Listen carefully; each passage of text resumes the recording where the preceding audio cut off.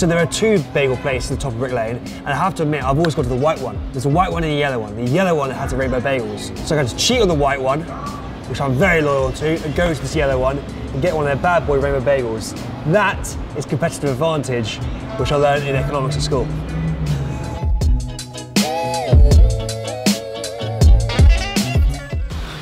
Here's the bad boy bagel shop, Will. They look so weird, don't they?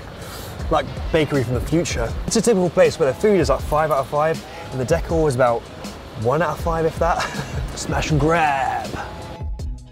Can I go for cream cheese and chives, please? Ordered my first ever rainbow bagel. This is the first place I think in London that is doing them. Thank you very much, mate. I don't think we can film anything much more hipster than this. A rainbow bagel in Brick Lane. You've got to admit, that's pretty fucking cool. So these are an absolute sensation in New York. A place called the Bagel Store. First started doing these, and the queues were like 2.5 hours long. Who is queuing 2.5 hours for a rainbow bagel? It's exactly the same as a bagel. Do they know that? I think it tastes different because they won't.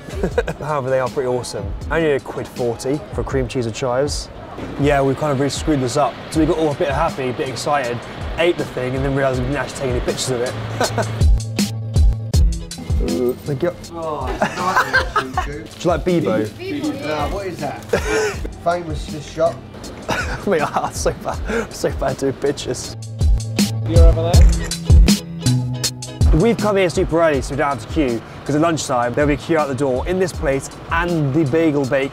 Yeah, this is the other one. So this is the other bagel shop. They had salt beef bagels here, and they are insane. Although don't get the mustard because it really bites your balls off. So people refer to them as the white one or the yellow one. The yellow one has rainbow bagels. We want to make more videos. We need more subscribers. So please subscribe to us and give us a little hug.